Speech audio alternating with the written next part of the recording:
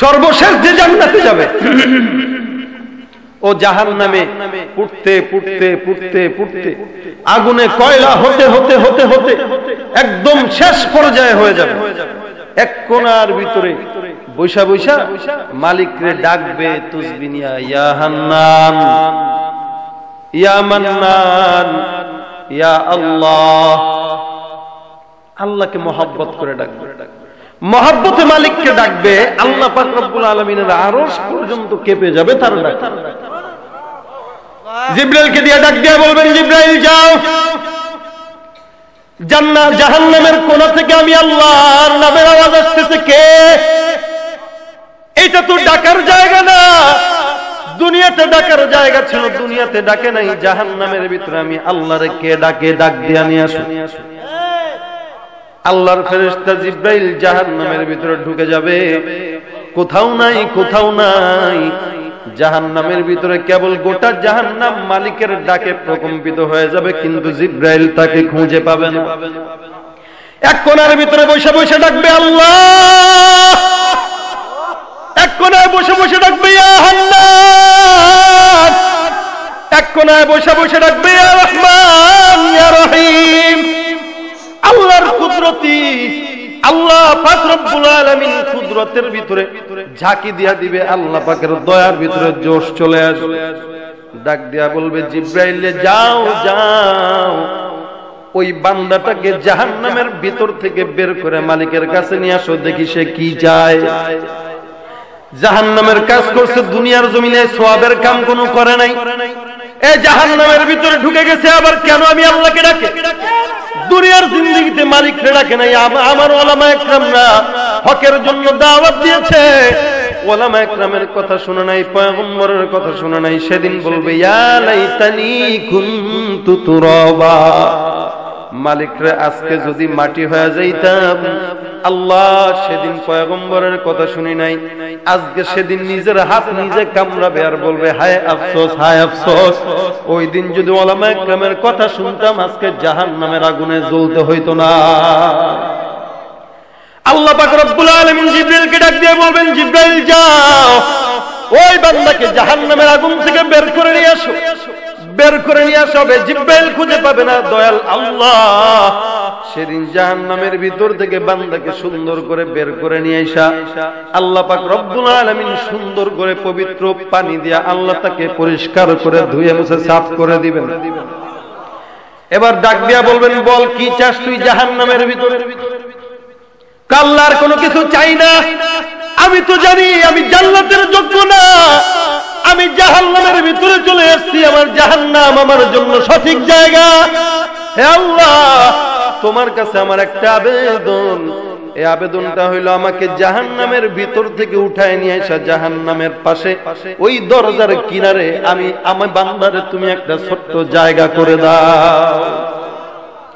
আল্লাহ বলবে, এটা তোর কি মনের আশা? বলে, হ্যাঁ এটা আমার মনের আশা। বলে, যাও, তোমার মনের আশা পূরণ করা হয়ে গেল। আল্লাহ রাব্বুল আলামিন ফেরেশতাকে ডাক দিয়া বলবেন, জিবরাইল যাও, এই বান্দাটাকে জাহান্নামের গেটের সামনে একটু জায়গা করে দাও, বান্দাটা সেখানে বসে থাকুক। আল্লাহ রাব্বুল আলামিন বলবেন, আদেশ দেওয়ার পর জিবরাইল ফেরেশতা বান্দাকে জাহান্নামের গেটের কাছে একটু জায়গা করে দিবেন।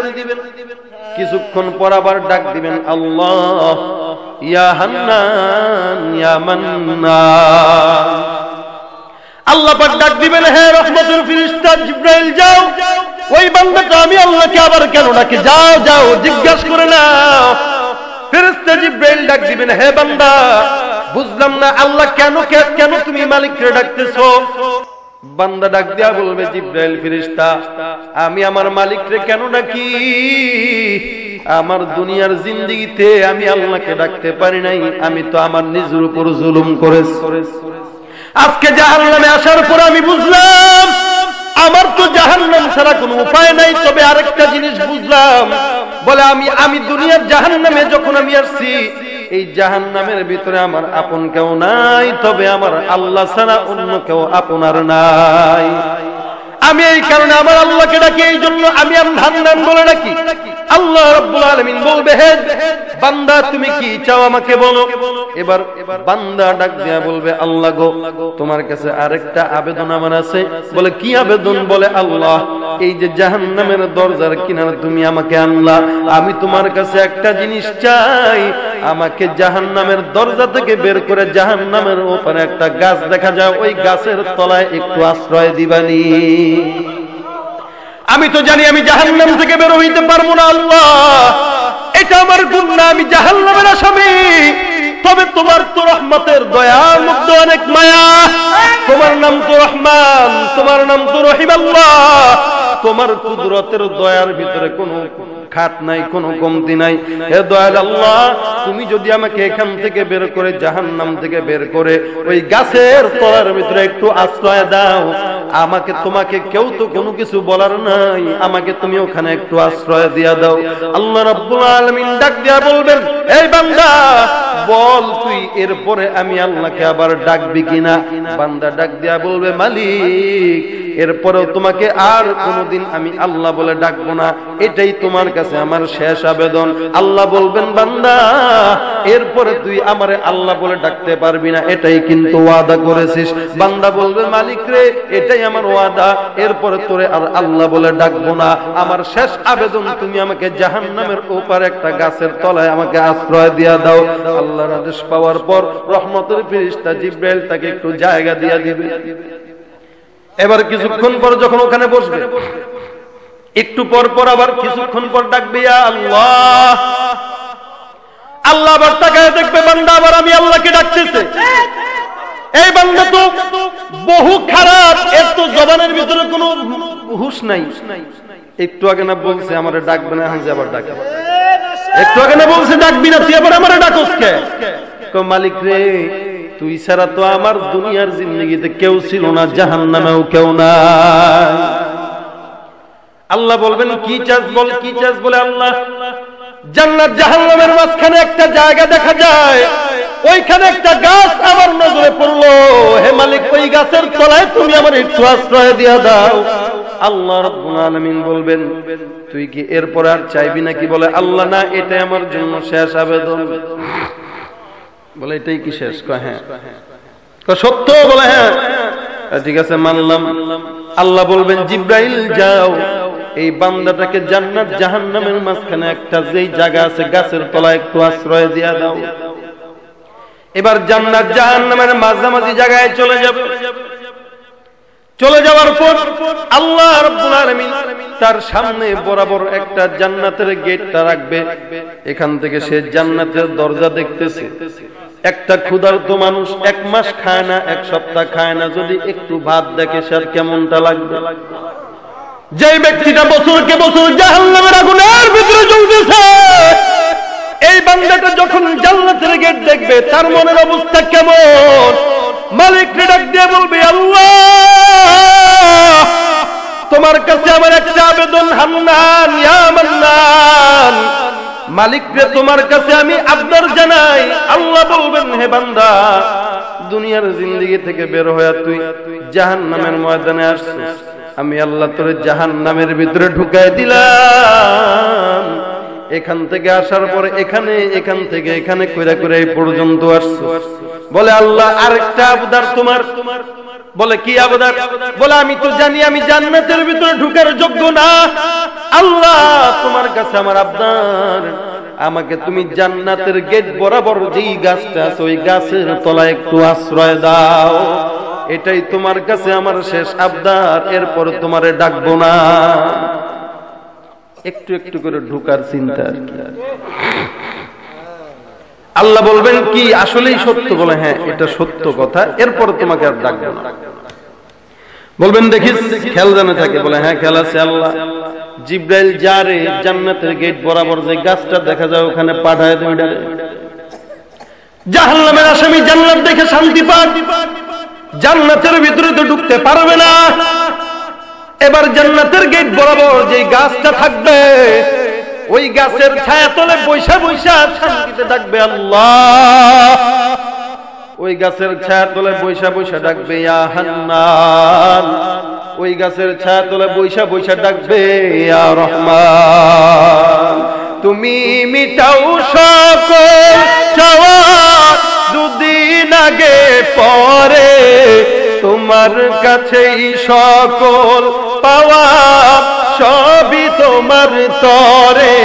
তুমি মিটাও সকল চাওয়া, দুদিন আগে পরে তোমার কাছেই সকল পাওয়া, সবই তোমার তরে।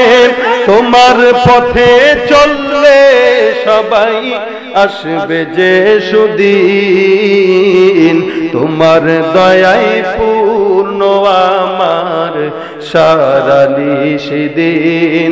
আল্লাহ তুমি দয়ার সাগর, আল্লাহ তুমি দয়ার সাগর, রহমানুর রহিম। তোমার দয়ায় পূর্ণ আমার সারা নিশিদিন। কার দয়া জোরে কম ডাক দিবে ইয়া আল্লাহ, বলে কি চাও? হে মালিক, জান্নাতের গেট বরাবর তো তুমি আমাকে আনছো। আল্লাহ ভালো কথা, বলে কি?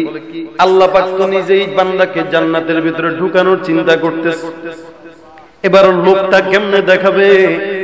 জিব্রাইলকে ডাক দেয়া বলেন, জিব্রাইল যাও, জান্নাতের গেটটা একটু পরিমাণে খুইলা আবার বন্ধ কইরা দাও। এই বান্দা যেন এখান থেকে একটু দেখতে পারে জান্নাতের নিয়ামত কেমন লাগে, জান্নাতের নিয়ামত কেমন লাগে, এটা যেন দেখে বুঝতে পারে, একটু লোভ হোক। আল্লাহর আদেশ পাওয়ার পর ফেরেশতা জিব্রাইল জান্নাতের গেট 2 সেকেন্ডের জন্য খুলবে, আবার বন্ধ করে দিবে। এদিক দিয়ে 2 সেকেন্ডের ভিতরে মোটামুটি অনেক কিছু দেখা শেষ। সুন্দরী সুন্দরী রমণীরা ভিতরে শরাবের গ্লাস হাতে নিয়ে ঘুরতেছে, কত চমৎকার পরিবেশ ভিতরে। একজন ক্ষুধার্ত লোক দেখতেছে ভিতর থেকে বাহির থেকে ভিতরে কত নিয়ামত। ডাক দিবেন আল্লাহ, মালিক বলবেন হে বান্দা কি চাও? বান্দা ডাক দিয়া বলবে আল্লাহ এই যে জান্নাতের গেটটা তুমি একটু খুলে দিলে আবার বন্ধ হয়ে গেল। মালিক গো দয়াল আল্লাহ, আমার তোমার কাছে শেষ আবেদন, আমাকে জিন্দেগিতে একবারের জন্য হলো জান্নাতের ভিতরে ঢুকায় দাও। আমি ঢুকবো আর নিয়ামত দেখেই সঙ্গে সঙ্গে বের হয়ে যাব। জান্নাতে ঢুকার কত কৌশল বান্দা করতেছে। একটা গুনাহগার বান্দা, এটাই শেষ, এরপর আর কেউ জান্নাতে ঢুকবে না। আল্লাহ জিব্রাইলকে ডাক দিয়ে বলবেন, জিব্রাইল এ কি কয়? বলে আল্লাহ জান্নাতে ঢুকতে চায়। বলে এই তোর কি মাথা নষ্ট, তুই জান্নাতে যাবি মনে করো? আল্লাহ তুমি কি টিটকারি করো নাকি? আমি তো জান্নাতে যাইতে পারবো না জানি, তবে তোমার কাছে আবেদন, একটু ঢুকবো, একটু নিয়ামত দেখা আবার সাথে সাথে বের হয়ে যাবো। আমি ঢুকবো না, ঢুকবো না। এটা মনে থাকবে তো? মনে থাকবে। আল্লাহ তো জানে যে জান্নাতে ঢুকে আর বের হইতে চাইবো না। যে একবার জান্নাতে ঢুকবে সে কোনোদিন বের হইতে চাবে না, কারণ চিরস্থায়ী সুখের ঘর জান্নাত। ইন্নালিল মুত্তাকিনা মাফাজা হাদাইক ওয়া আনাবা ওয়া কাওয়াইবা আতরাবা ওয়া কাসান দিহাকা। জান্নাতের নিয়ামত বেটা দুনিয়ার জিন্দেগিতে গান্দিগির পিছনে দৌড়াইলে হবে না। দুনিয়ার জিন্দেগিতে মেয়েদের পিছনে দৌড়াইতেছেন গান্দিগি, কুল হুয়া আদা। আল্লাহ বলেন এগুলা গান্দিগি, পচা, নষ্ট। রাত্রেবেলা স্বামীর লগে শুয়ে শুয়ে খালি কান করা দেয়, আপনার ভাইয়ের বউটা এমন, আপনার মাটা এমন, আপনার বাপটা এমন। এগুলো লগে সংসার করা যায় না, কয় না? আপনার গুলো কেন নাই? নাই আপনার ভাইটা এত খারাপ, আপনার কিল্লে গেহে এত পালেন। আমার মাটা এই যে বুড়ি হয়ে গেছে, খালি সারাদিন খ্যাট খ্যাট খ্যাট খ্যাট খ্যাট খ্যাট করে। সব পচা এটার ভিতরে আল্লাহ দিয়ে দিছে। আবার খবরদার, এই জাতি আবার সবচেয়ে দামি জাতি। এটাই কিন্তু পয়গম্বরকে পেটে ধারণ করেছে, আবার এরাই কিন্তু আইয়ুব বাচ্চু আর জেমসকে পেটে ধারণ করেছে। পেটের পার্থক্য আছে না নাই? অনেক অনেক পার্থক্য। যেই মায়ের পেটটা দিয়া বাইজিদ বুস্তামি বের হয়, এই মায়ের পেট দিয়াই মমতাজ বেগম বের হয়। যুবকরা এখন মমতাজের পাগল। এই যে মাহফিল করতেছে, আল্লাহ না করুক এরা যেন আবার গানের কনসার্ট না করে। আমি বগুড়ায় মাহফিল গেছি গত মাসে, আমার টাকাই দেয় না, গাড়ি খরচ তো দিবে নাকি? আমি কি ভাই তেল খরচটা দেন, ঢাকা থেকে আসলাম এত দূরে। হুজুর একটু সমস্যা হয়ে গেছে। কি সমস্যা? কয় সকালবেলা দুই গ্রুপ যুবকদের ভিতরে মারামারি হয়েছে। কেন? বলে এক গ্রুপ মাহফিলের টাকা দিয়া ডাইল খেতে গেছে। ডাইল বুঝেন? ডাইল কি? এটা কমি মাদ্রাসার পানির ডাইল না, ডাল খাইতে মন ছিল মাদ্রাসায় ভর্তি হতে, মাহফিলের টাকা দিয়ে ডাল খাইতে গেছে। মানে গাঞ্জা ইয়াবা যা আছে এগুলো মাহফিলের টাকা দিয়ে খাইতে গেছে। মাশাআল্লাহ এমন যুবক বাংলাদেশে আছে, তুমি কইরা এগুলোর টাকা দিয়ে আবার বছরের শেষে মমতাজ রাইনা গান হয় না। অনেক আছে, অনেক আছে। আরে বদমাইশো মাশাআল্লাহ দিলে 20 বছর আগে ফাইটটা যায়, যে ধরাই দিল এখনকার পোলাপান 10 বছর হয় নাই সেও কয় ফাইটটা যায়। ওর আছে কি আর ফাটবে কি? কোন তো দেখি অবস্থা। আল্লাহ পাক যেন এই যুবকদেরকে হেফাজত করে, জোরে বলেন আমিন। গ্রামগঞ্জের মোড়ে মোড়ে যাত্রা গানের আসর হয়, যাত্রা গানের কারণে আজ দেশে খোদার গজব হয়। আল্লাহ হেফাজত করুক। গতকাল যেই গজব গেছে সারা বাংলাদেশে, আল্লাহ যেন হেফাজত করে, জোরে বলেন আমিন। ইহুদিদের চক্রান্ত আমাদের দেশকে ছেয়ে দিতেছে, বিশেষ করে যুব সমাজদেরকে। এজন্য সব সময় অ্যালার্ট থাকবেন যেন ইহুদিদের চক্রান্ত আমাদেরকে গ্রাস করতে না পারে। আল্লাহ কবুল করুক, আল্লাহ হেদায়েত দেখ। এখন বান্দাকে বলবেন তুমি কি চাও? বলে জান্নাতে ঢুকবো আর বের হয়ে যাবো, ঢুকবো আর বের হয়ে যাবো। এটা কি সম্ভব? হ্যাঁ। এরপরে তো আর ডাকবি না, আর কোনো আবেদন নাই তো? বলে না, এটাই শেষ আবেদন, এটাই শেষ আবেদন। সত্যি করে কসম খায় বলে আল্লাহ তোমার কসম করে বলতেছে, মালিকরা তুমি আমার এখান থেকে খালি ঢুকাইবার বের হয়ে যাবো। আল্লাহ মালিক ডাক দেয়া বলে জিব্রাইল যাও, এই বান্দাটাকে জান্নাতের দরজা একটু খুলে দাও। বান্দা জাহান্নামের আসামি হয়ে পুড়তে পুড়তে বান্দার দেহটা শেষ হয়ে গেছে। এই বান্দাকে সাপ কাটছে, বিচ্ছু কাটছে। বান্দা তো দুনিয়ার জীবনে কোনোদিন ভাবে নাই কবরের অবস্থাটা এমন হয়ে যাবে। মুসলমান যুবকরা মনে করছো তুমি চিরদিন বাঁচবা। না না, তোমার মতো কত যুবক ভাই আজকে রাস্তায় অ্যাক্সিডেন্ট হয়ে মারা যায়। বৃদ্ধ লোকটা তো জীবিত থাকে, কিন্তু যুবকদের মরণ তাড়াতাড়ি চলে আসতেছে। এই যুবক ভাই কতদিন বাঁচবা তোমার কোনো গ্যারান্টি নাই। আমি এখান থেকে বাসা পর্যন্ত যেতে পারবো কোনো গ্যারান্টি নাই। এমন হতে পারে আমি এখান থেকে বের হওয়ার সঙ্গে সঙ্গে রাত শেষ পোহানোর আগে আগেই আমার মরণের খবর চলে আসবে। এই জন্য কবরে যাওয়ার আগে কবরের সামান নিয়ে যাওয়ার চেষ্টা করেন মুমিন। কারণ দুনিয়ার জিন্দেগিতে 5 তারা ঘরটা তোমার আপন নয়, তোমার গাড়ি তোমার আপন নয়, নারী তোমার আপন নয়, রাজনীতি তোমার আপন নয়, নেতাও তোমার আপন নয়। তোমার আপন হলো একমাত্র আমার আল্লাহ। ও তুই এই দুনিয়ার মায়ায় পড়ে করছো কত বাহানা, এই যে নয় তোরা আসল বাড়ি, কবর যে তোরা আসল ঠিকানা। ভাই বেরাদার যারাই ছিল একে একে সব হারানো, ভাই বেরাদার যারাই ছিল একে একে সব হারানো। তুমি আমি কেউ রব না, তুমি আমি কেউ রব না, দিতে হবে রওয়ানা। এই যে নয় তোরা আসল বাড়ি, কবর যে তোরা আসল ঠিকানা।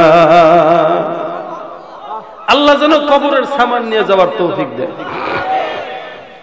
মনে করছেন ঘরটা আসল দুনিয়ার জিন্দেগিতে না, মালিককে ডাকেন, মালিক যেন আসল ঘরটা কবরের জায়গাটা জান্নাতের বিছানা বানায় দেয়।